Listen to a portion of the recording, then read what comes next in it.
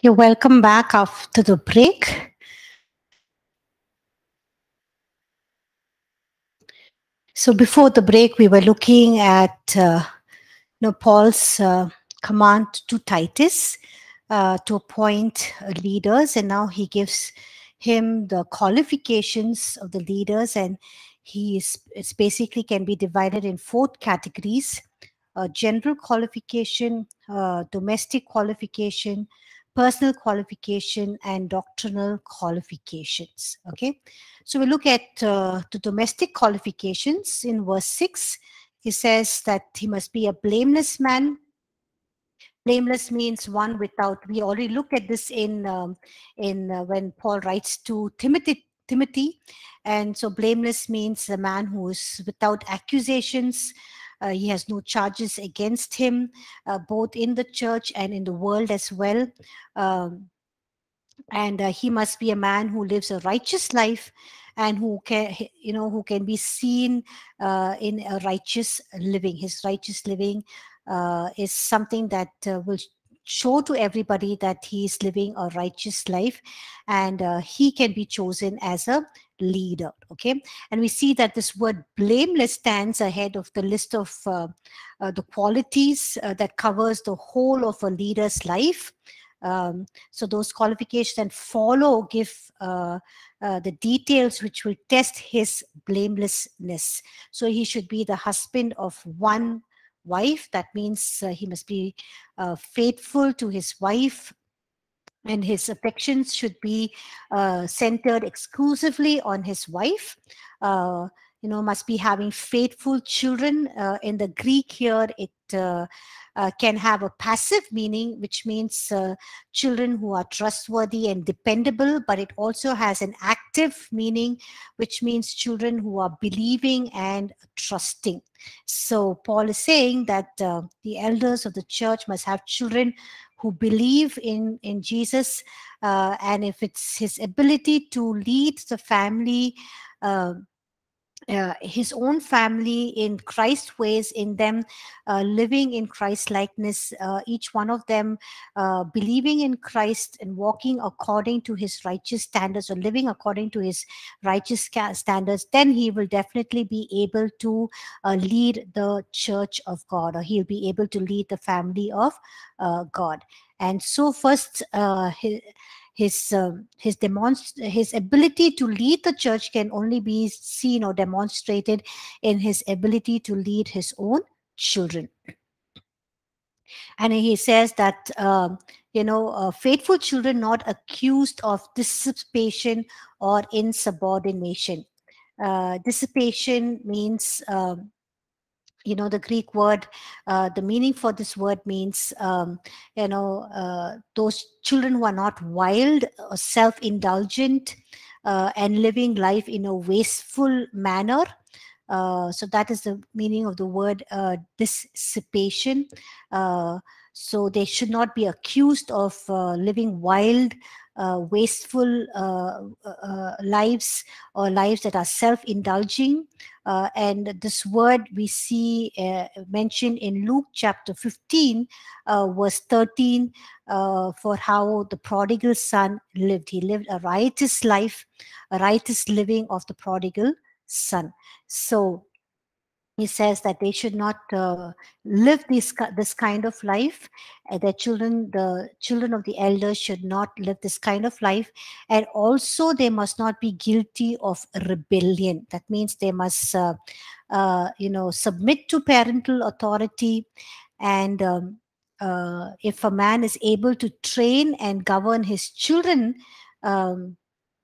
he will be able to train and lead the flock of God. But if he's not able to lead and govern his own children, then it raise up a question, or bring into question his ability to train and lead the flock of God.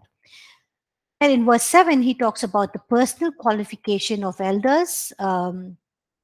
It says For a bishop must be blameless, a steward of God, not self-willed, not quick-tempered, not given to wine, not violent, not greedy for money. Now we see in this verse there is a switch from the term elder to that of bishop. So the Greek word is for bishop is epikos, which means a superintendent, guardian, and an overseer. Um, so the apostle is basically talking about someone in the same office as an elder, but now he moves to this term because it stresses the work or the function of elders or overseers. Now, why is he using this word bishop here? Even though bishop, elders, pastors, I said, are terms that are used interchangeably, but he's using it here because it stresses the work or function of elders and overseers.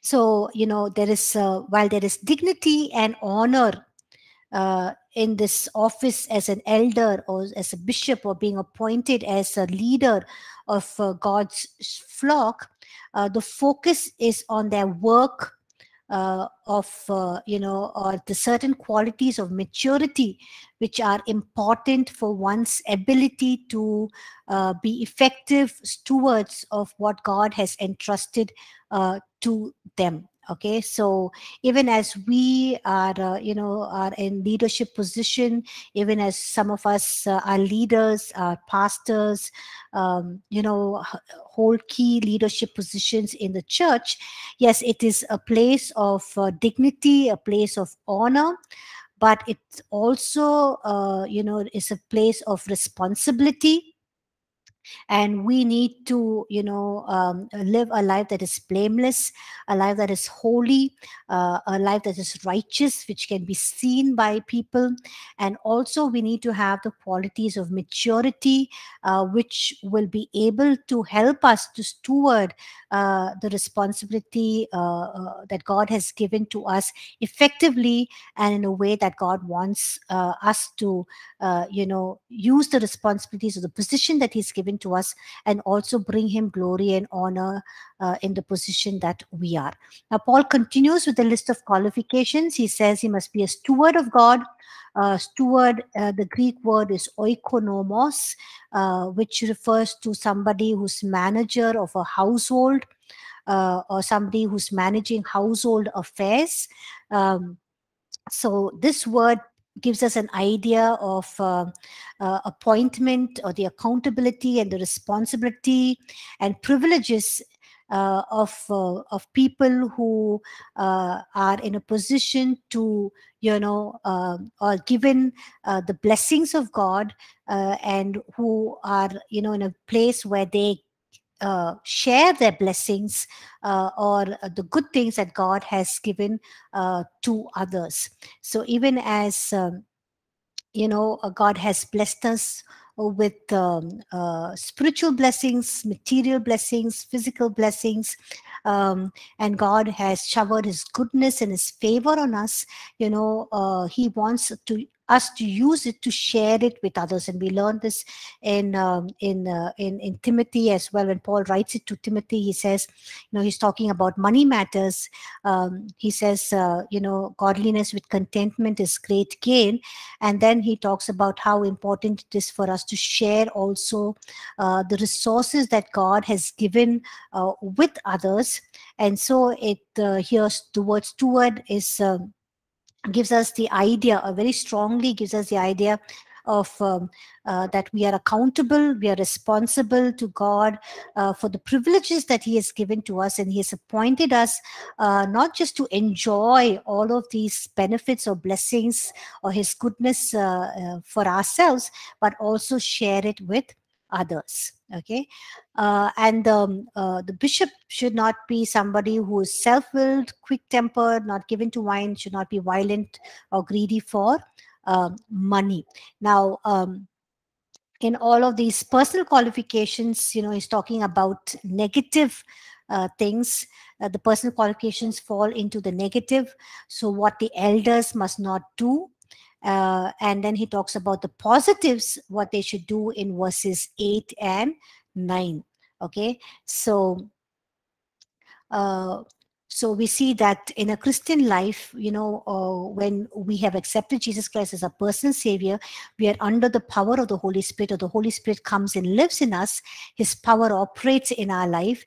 It's not just matter of positive and negative things, but it is about a fruitful ministry to others. It's how fruitful and how effective our lives are in fulfilling God's purpose, fulfilling God's call, and how we serve Him. Okay, so the person should not, the elder or the bishop should not be self willed, which means not self pleasing or arrogant. Refusing to listen to others. It basically talks about that the person should not be self centered. Or somebody who's not wanting to have their way in everything, or also self-focused and being very proud. Not quick-tempered, which means that somebody who's not just gets angry once in a moment, once in a while, or once for some some occasions, but it's not about that kind of a person who rarely gets angry, but you can just see his anger flare up in one or two occasions. But it's talking about somebody who is constantly throwing up fits of rage or anger for every little thing. So even if you don't have to react in a very angry way, this person can get angry. Okay, so it's like a settled state of anger. It's not just flash of occasional bad temper, but somebody who's constantly getting angry, and somebody who's using every occasion to get back at or use his anger to get back at people who have wronged them, or who have kind of come against them. So using every opportunity to get back at them. So it is basically talking about somebody who is constantly angry and who feeds his anger against others. And not given to wine, so he's not should not be addicted to wine, not a heavy drinker. uh, the Greek word is paraonios. Para means alongside, and onios means wine. So it means here basically somebody who does not sit along with his wine and gets drunk, and but is under the control of the Spirit. It's not under the control of wine, but is under the control of the Holy Spirit, like we read in Ephesians chapter 5, verse 8. He should not be violent. Violent means, refers to somebody who's quick at using his hand or his fist to strike somebody, or is prone to violence very quickly. So the term looks at anger which is totally out of control and goes beyond just verbal or saying things, verbal abuse, to physical abuse. So somebody who's not just getting angry with by using his words, but also somebody who's physically abusing the other person, and goes totally out of control, and goes beyond what he or she should be doing by just getting physical and striking their opponent. Not greedy for money. Paul also talks about this in 1 Timothy chapter 3, where he says, or he's telling Timothy that the elders are to be free from the love of money. And we learned there that making money in the right means, or earning money in the right way, is not wrong, and having money is also not evil, but it's a love for money that is a root of all kind of evil, that we saw and read in 1 Timothy chapter 6, verses 9 and 10. So those who love money are those who are always thinking about how to make more and more, and they're concerned about laying up treasures on earth rather than laying up treasures in heaven, rather than working for the kingdom of God. And then he moves on to talk about the positive qualifications. In verse 8, he says they should be hospitable, Why is hospitality mentioned here? Is because those times when in Paul's times, believers, they used to travel, and they could not stay in the homes of unbelievers or inns, because they would be exposed to insult, danger, and persecution because of their faith. So it was important for fellow believers to offer them hospitality even as these believers traveled. Um, and it was also further necessary because Christians were often persecuted and they were rendered homeless. And so, the other believers would have to take them into their homes, give them shelter, provide them food and all their basic needs. But we see that that's not the case today. But, we do have people who are persecuted. We are living in a world where things are changing. If you look at the current scenario, we also see the war in Ukraine. There's so many millions of them who are going to be refugees, no homes, no place to go, no jobs. So, it's important that as a body of that the body of Christ demonstrates hospitality and care for people at their times of need. And it talks about a bishop or an elder should be somebody who's a lover of what is good. They're devoted to things that are good, that is beneficial. It should be good or beneficial either in word or deeds, or in also their giving of their resources, their money, their blessings, and their things. Should be sober minded. Now, what is the meaning of sober minded? Somebody who's able to think clearly, think with clarity.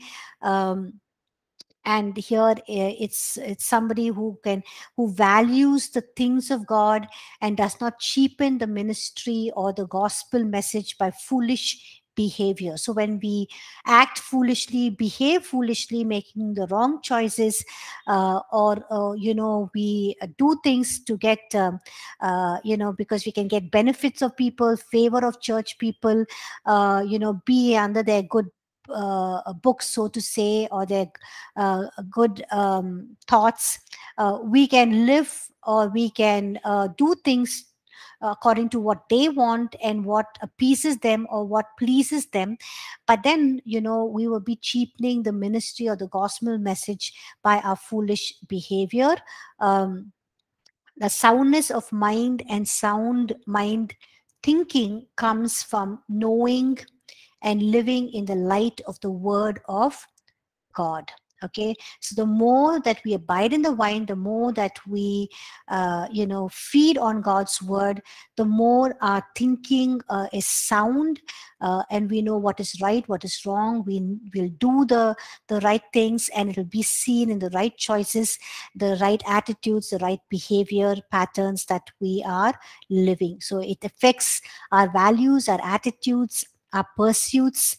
It also helps us to live or bring ourselves under self-control, and this is all through the work of the Spirit, even as we read God's word, even as we commune and fellowship with God and His word daily. Okay.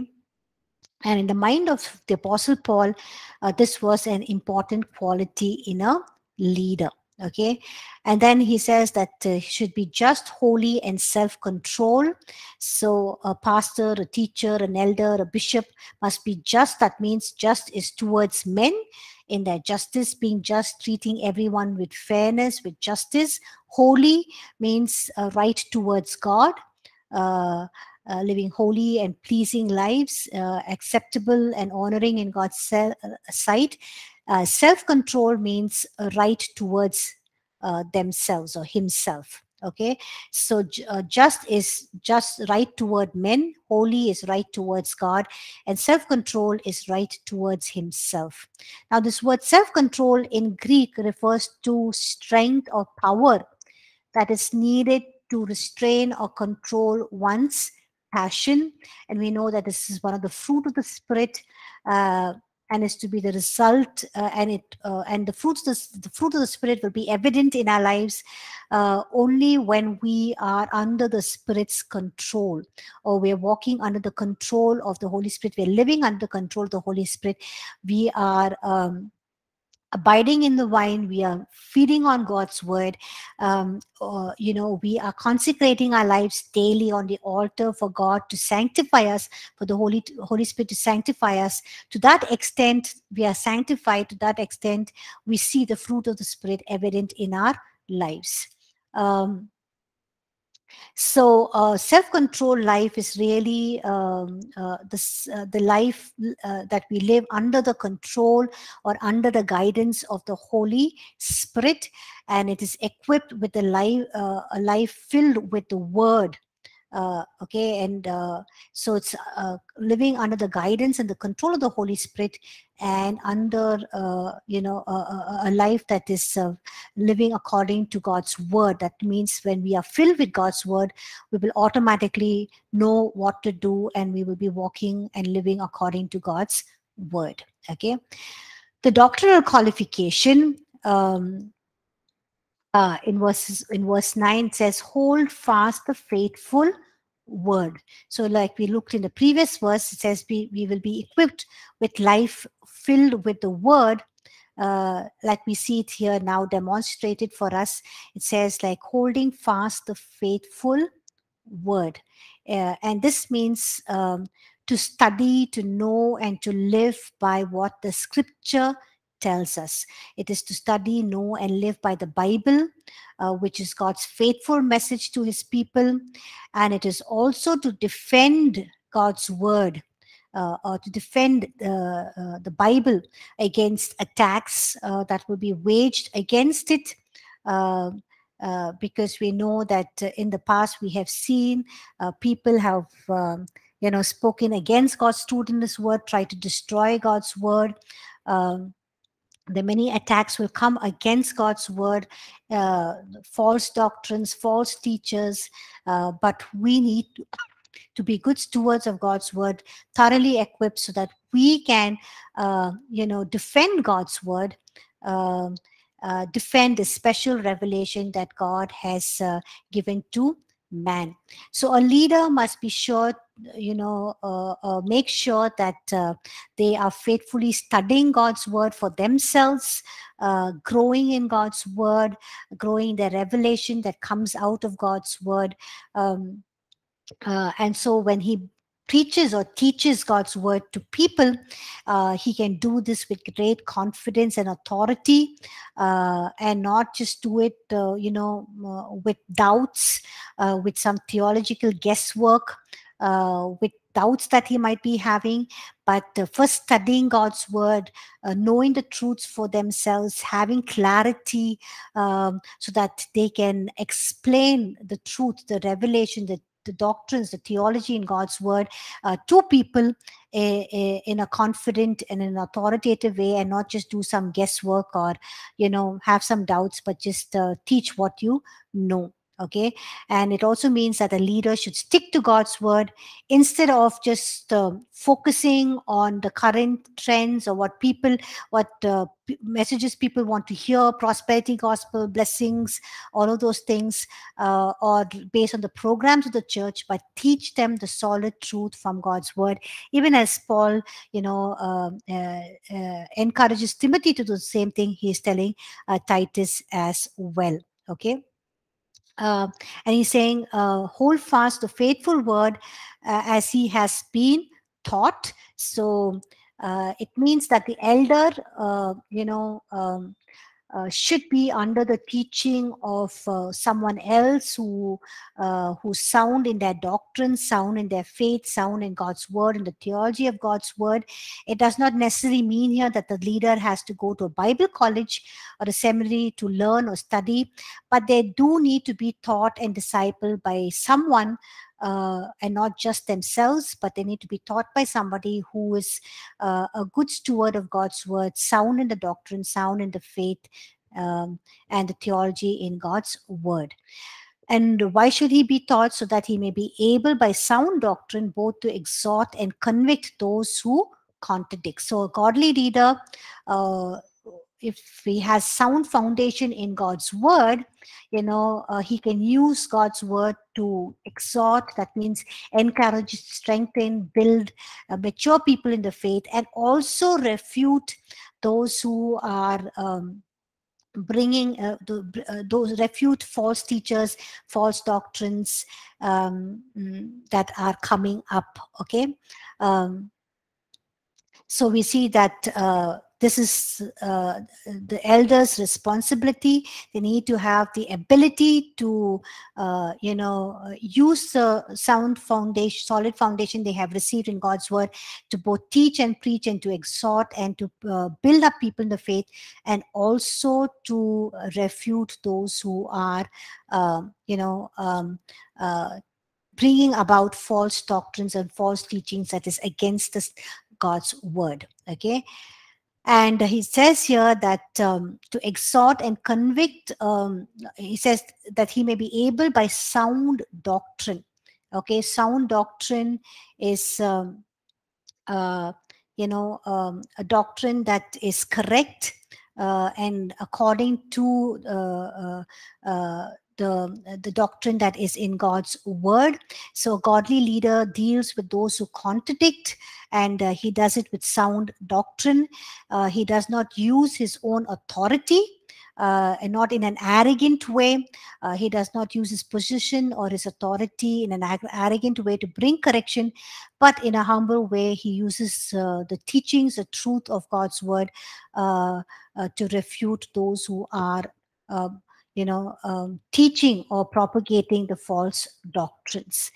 So to convict, he says, means to convince, to reprove, to rebuke, which means it is to convince or rebuke someone in such a powerful and effective way with the truth in God's word, which will lead them either to confess or at least be convicted of sin. So the main reason to convict a person is to convince them, to reprove them of their wrong, so that they would know, it will lead them to know the truth and confess the truth, and or at least be convicted of their sin of believing the lies and the false teachings. And then he says that you know um, uh, the elder must be able to teach the sound doctrine, both to exhort and convict those who contradict. Okay, so the Greek word here means those who refuse, who answer again, who deny and speak against the truth in God's word. Now, there will always be people who will stand up against and oppose the sound teaching of Scripture, and the church leaders, elders, pastors. Um, who are not able to teach or defend the truth of the scripture against those who attack it, would then leave their people under the care, or the flock under their care, open to the false teaching. And so it is very important that a pastor or an elder is able to not only teach the truth but also defend the truth of the scripture against those who attack it. Okay.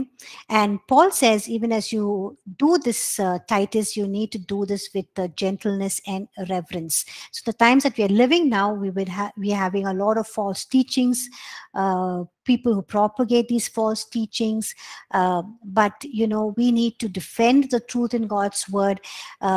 We do this with a hope that they will be convicted of their sin, they will come to realize the truth, but we need to do it in a gentle way and with a reverence. Okay. Then he talks about the characteristics of false teachers in verses 10 to 16. Can one of you please read 10 to 16, please?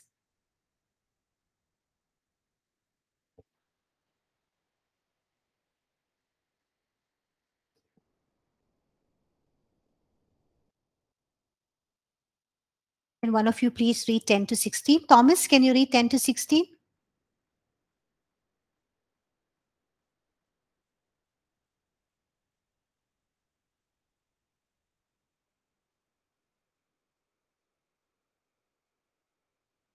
Is anyone in class?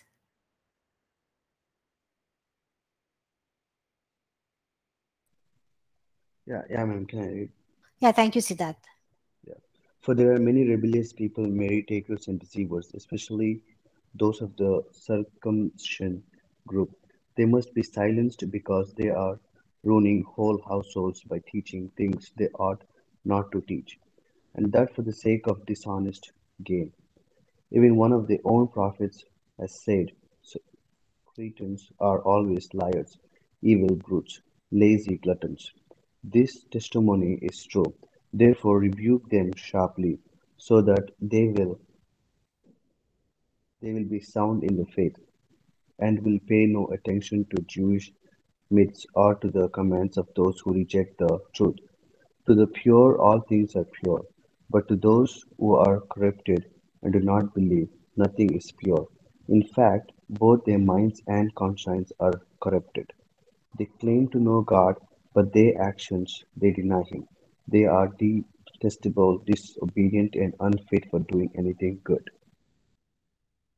Thank you, Siddharth. So here he's talking about the characteristics of the false teachers. So they're just like the church at Ephesus. There were a lot of false teachers. Here also at Crete, there were false teachers. And so he says that these false teachers are many. Uh, the apostle Paul is saying that there are many who stand opposed to the truth in verse 9 and in verse 14. He says there are many who stand opposed to the truth. And he says these false teachers are insubordinate. Okay, that means they're not willing to submit to God's order of authority. God has established an order of authority in several different areas of our life. There's an order of authority in the home, the church, the workplace, and in the community. So we all know who is, the authoritative figure at home, in the church, in our workplace, in our community. And God wants us not only to recognize the authority that He's placed in our lives, but He also wants to submit us to submit to that authority. Okay, and so here we see that these false teachers, firstly, are insubordinate. They don't submit to the authoritative structure that God has placed in the church. Then, secondly, he says that they are idle talkers. That means they all they do is empty talking, because their talk is basically about fictitious tales, tales about Adam, Moses, Elijah, and other Old Testament saints, which are not true stories, made up stories. They also want to follow, legalistic and ascetic, that means very severe rules. And regulations like Old Testament, food that they have to eat, the way they have to eat it, circumcision rituals, and all other rituals that they want the people or believers in the church to follow. And if anyone rejects or stands opposed the grace message of God's truth, as is revealed in Christ and it's found for us in the scripture, their words will be without power, just futile discussions that cannot lead to any spiritual growth, freedom, peace, or deliverance that God gives to us in Christ Jesus. Okay, so if anyone speaks anything other than the truth in God's word revealed to us in Christ, then we see their words or their teachings are without power. It's basically idle, empty talk, which will not benefit anyone, which will not strengthen them spiritually, mentally, emotionally, physically, and will also not help them inherit any blessings. So it's important for elders, pastors, all of us as stewards of God's word, who have been entrusted with the treasure of God's word, to hold fast the faithful message in God's word. And and this alone has the power to change lives. It's God's word. God's word has power. God's word is truth. And Jesus says in John chapter 17 that your word, which is truth, will sanctify them. Okay, so the Word of God sanctifies and cleanses us. It also gives us the power to speak things in the natural, and we can see the supernatural happen. We can see things we can speak things in the natural, and we can see miracles, and we can see the promises of God become a reality in our lives. And he says that these false teachers, are deceivers. Okay, he talks about them as deceivers. They are those who very craftily, because it's the work of Satan, so very, very subtly, very craftily, very nicely, they deceive the mind of others as well as their own minds themselves. They are deceived, and they are empty talkers, but they appear to be very clear, very impressive in the way they say things, but all they are saying is just empty, because it's not the power of God. Does not have the power of God attested to it. It's not, the source is not from God, and hence it is empty words. Okay. um, and also he says that these people are deceivers because they are only people who merely talk but don't do. They only tell others what to do, but they don't do it themselves. And and the greatest tragedy is that people get easily deceived by their false doctrines, because it is so sweet, so nice to listen, so pleasing to the ears, and they appear to be so clear and impressive. They impress people's hearts and minds. But actually that they are far away from the truth, and they are people who are peddlers of error, because they themselves are deceived by Satan. They deceive others themselves. And so Paul is telling Timothy, teaching things they ought not to teach. These people, these false teachers, are ones who teach things that they are not supposed to be teaching. And he says, who are these so-called false teachers? He says, these, especially those of the circumcision. Now the ESV, Easy Standard Version says, some Jewish followers. The Passion Translation says those who are converts from Judaism. So here it's giving us a clue or an identity about who these false teachers were, who were troubling the believers at Crete. They were basically the Jewish Christians, or those who are Jews who put their faith in Jesus, who now became part of the church. They insisted that circumcision was necessary for salvation. So they were bringing in all of these Jewish mythologies, fables, genealogies, things that were not real, teaching it to people, and also bringing about all these legalistic rituals and laws that they required people to keep. And one of them was circumcision. And in verse 11, Paul says, these people's mouth must be stopped. So he says, just as there is a moral necessity for elders to be men who firmly hold the truth in God's word, like we read in verse 9, and also there is a moral necessity for these men to silence the false teachers. That means they need to keep them quiet. Don't give them an opportunity to preach or teach in the church or to the people in the church. He's saying that the elders' responsibility is to silence false teachers. And then he says that they must be stopped. The Greek word here means to cover the mouth with something or to silence. So there are at least two responsibilities here. The offenders must be refuse opportunity to spread their teachings in the churches. And it also, this word stopped also means that they must be silenced by, teaching them or opposing their views by, by teaching them the right doctrines, and also silencing them by making them spread or denying them, the the opportunity to spread this their false teaching with other people in the church. Otherwise, it will weaken the church, it will weaken the house of God, and it will weaken family life. And then he says that these false teachers, they do not convert people to the truth, but they subvert. Now, this word "vert" means turn. Okay, so subvert means to overturn or to overthrow.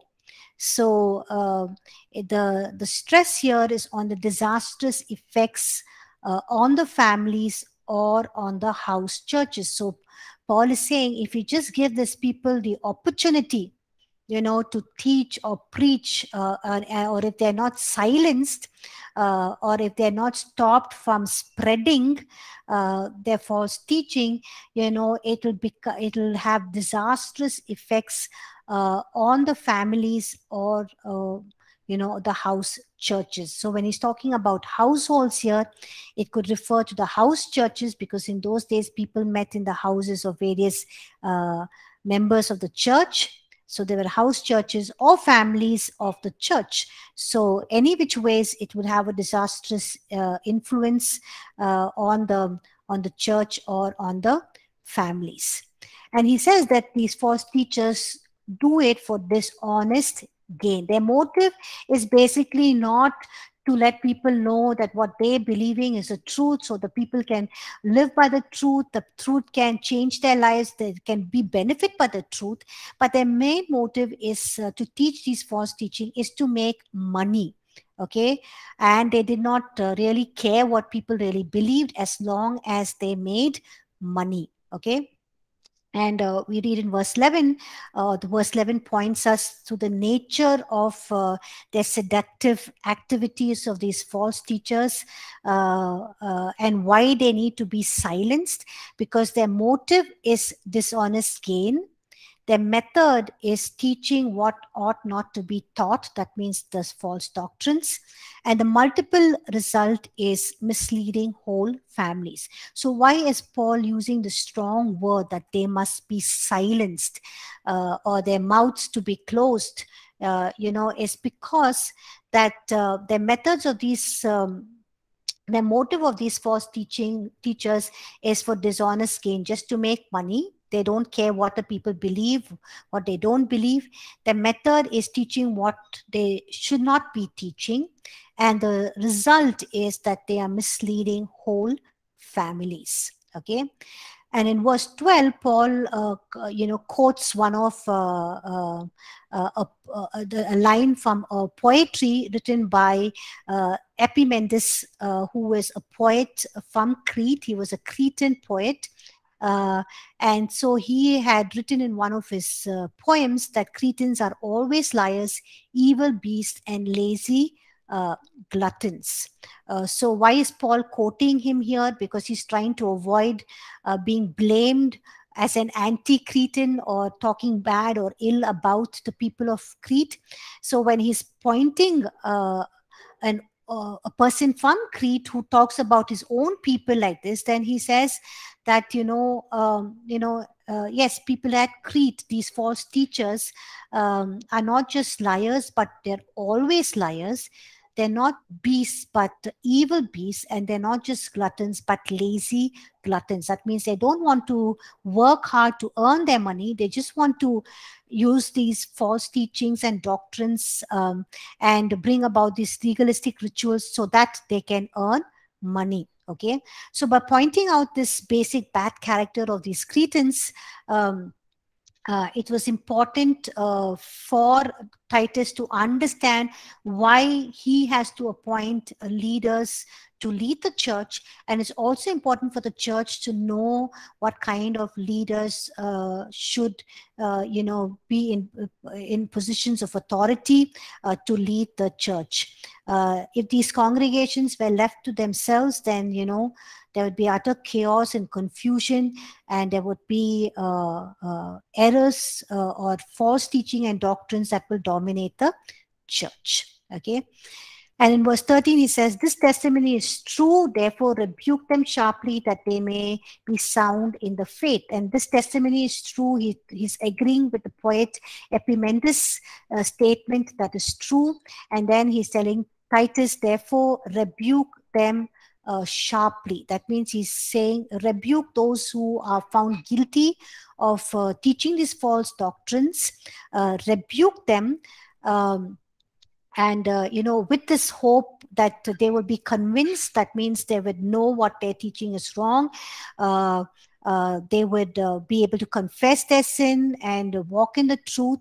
Okay, so rebuke them sharply.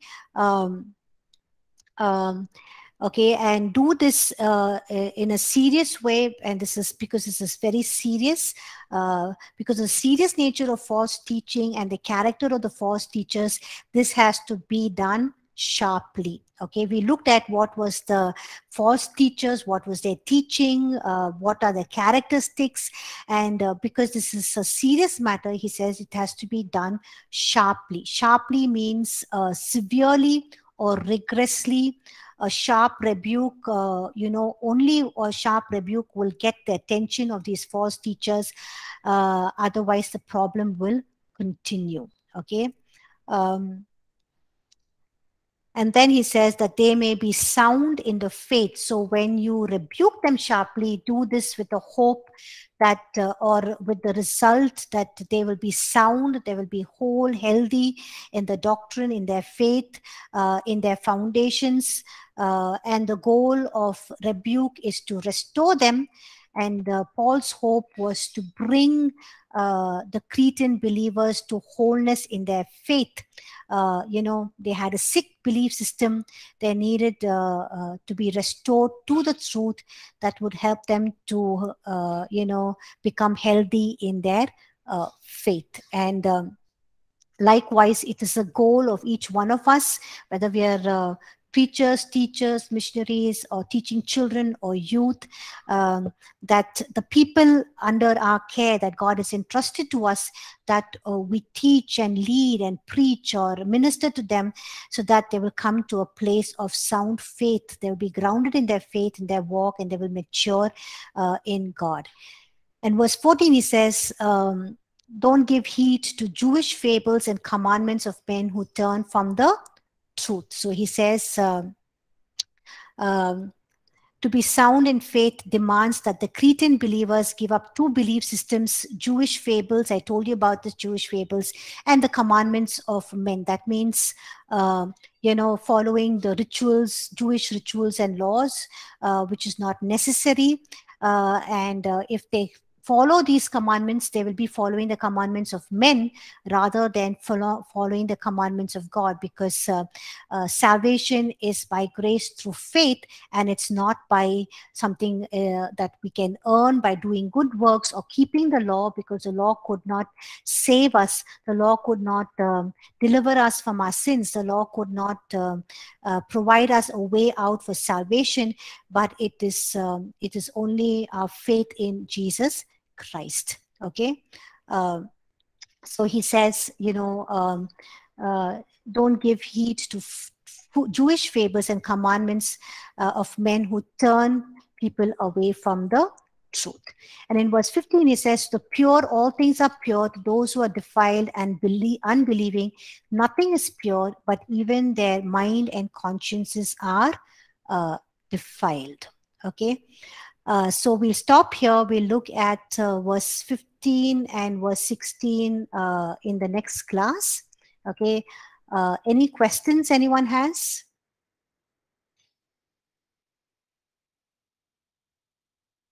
Any questions, any doubts? No? Okay. If not, we'll end class here. Thank you all for joining class, and I'll see you next Wednesday. Okay, thank you.